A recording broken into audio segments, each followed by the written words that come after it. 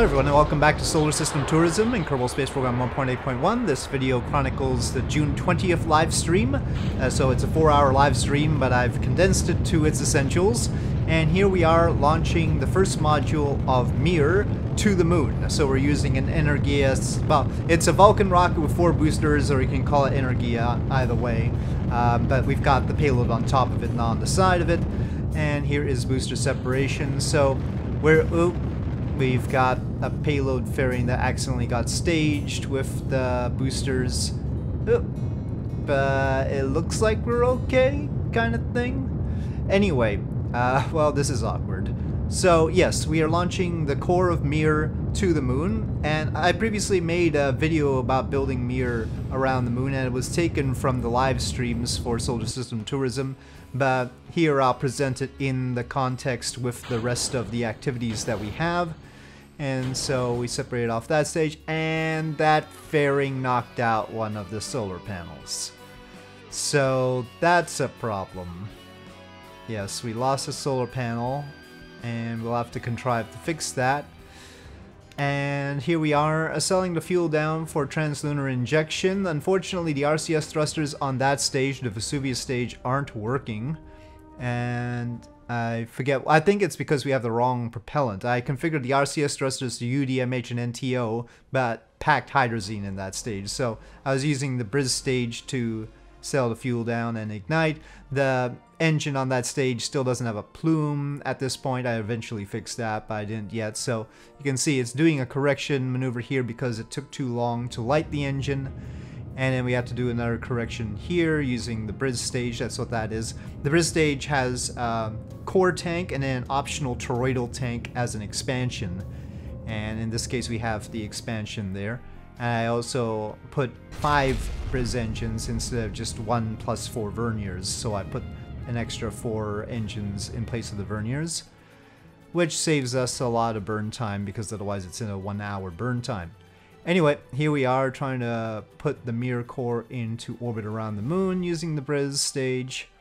Very handy stage in Realism Overhaul with Kerbal Space Program because it doesn't have a tendency to explode or disintegrate as it seems to in real life.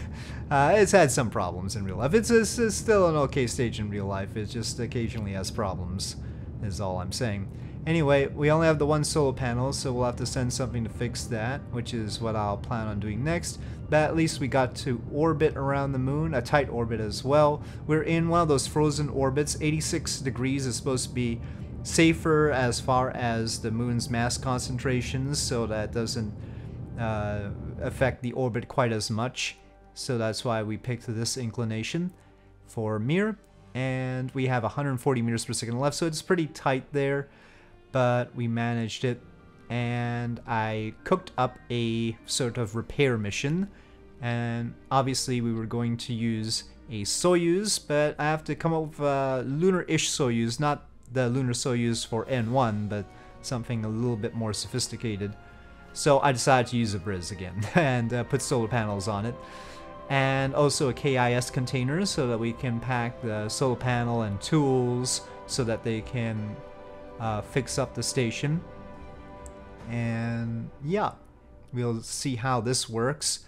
The problem, I guess, is I decided not to use the Energia sort of thing that we just used to launch the station to the moon. Instead, I wanted to try something experimental. This is a Vulcan Centaur X with 4 RD-0146s. So if you'd like, I mean, it's a Vulcan stage, so it's almost Soviet. No, I mean, so we put that on top of the first 2 stages of Proton and launched it from Baikonur. And I tried to figure out whether this was a good idea or not. We've got Madford and Raider Nick. Raider Nick was watching. He's actually the one who created this Proton, these 2 stages of Proton. So it was somewhat fitting to send him on this mission. I don't recall him actually paying for it as a tourist. I just conscripted him. And here we go.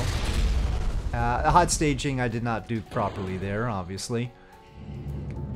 But we've got an awkward upper stage here. The rocket actually looks pretty good with this upper stage on it, but the question is whether it'll actually work or not. I created those fairings. This is my Vulcan upper stage, so yeah, that I knew would separate just fine. I separated off the fairings at 80 kilometers because I was concerned about our delta V for good reason. It's gonna be tight. And here is the end of the second stage here. So we omitted the third stage of Proton because there was no point having it when we have this stage here. And this is more efficient and will hopefully get us to the moon as well. But it's got a lot of work to do, trying to get us just to orbit, and it's a long burn time. And I decided to plot some interplanetary transfers while we were waiting. So got those alarms into Kerbal alarm clock. And finally here we are making orbit. Okay, as you can see, we do not have enough in this stage left for the transfer. The transfer usually takes about 3,100 meters per second. We got 2,600, so I locked the fuels in the Briz, so we can unlock that. And all together we have probably just enough to do a rendezvous.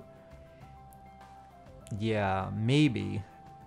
I was a little bit nervous about that because not only do we have to go to the moon and capture, we have to capture into a inclined orbit, 86 degrees, and then make sure we're phased with the Mir core in order to get there. So I take a look at our supplies, and launching from Baikonur is awkward because either you time it correctly at a certain time of the month, or you have to do an off-plane transfer. And I did an off-plane transfer instead of timing it properly, and so we're taking extra long to get there, which is why I was concerned about the food, water, and the supplies. And here I'm trying to plot the rendezvous to see how much that'll cost and compare it to our available delta V. You can see there's sort of a phase difference once we get into orbit, and ultimately I decide that it's too tight and I decide not to chance it. However, I wanted to test the pod to make sure that re-entry with the Soyuz capsule works because I didn't know whether this was properly lunar configured. I don't remember which mod this comes from. This is not a Raider Nick Soyuz. But I just wanted, if it was a Raider Nick Soyuz, I'd know because Raider Nick was there. I could just ask him whether he configured it for the moon or not. But I did not know about this one, so I decided to send it to high orbit and then bring it back. However, having made those interplanetary alarms, one of those alarms were really soon, and Kerbal alarm clock is stopping us from our time warp and telling me that it's actually already the Earth to Mars transfer point. So I need to pay attention to that, so I created an alarm for when this arrives at apoapsis because we need to get its periapsis down into the atmosphere, and I move on to making a Mars station because we want locations for our tourists to visit, and a Mars station seems like the kind of place we need. I go with a nuclear engine. I had not developed my Timberwind nuclear engines yet at this point. I do that eventually, but right now we have to resort to the ones that come with Realism Overhaul, which are misshapen versions of the stock Nerva. And so that's what I put on there. It's a Nerva 2, and I used the hydrogen tank from the Kasei rocket. The Kasei rocket has a nuclear version, but unfortunately there's a shader problem with that. The station parts are from USI. They are the Pioneer module and the Kerbitat, and I configured them myself for Realism Overhaul. Here we have Raptor boosters and then my shuttle mice on the SLS, but the Raptor boosters didn't seem quite enough, so I created custom Raptor boosters because those were flyback Raptor boosters. I decided to just go with non-recoverable Raptor boosters here, each with 7 Raptors.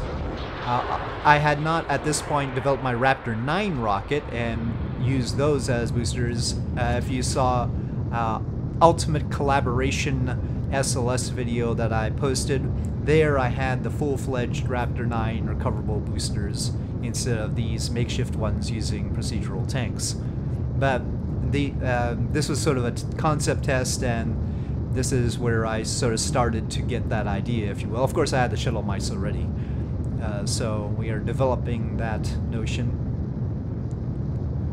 A lot of ideas come from certain frustrations that occur during the series, I go like, well, maybe we could do this instead.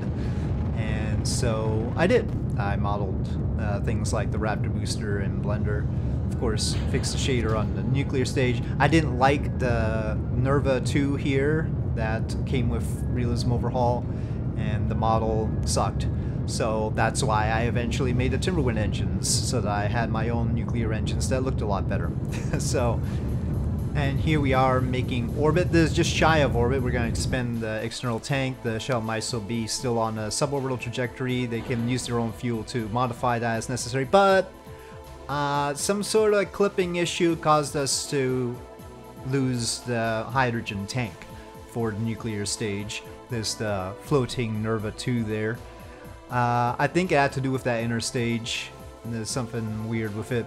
It does tend to want to explode during normal SLS operations. So, well, we lost our transfer stage, which is what that was.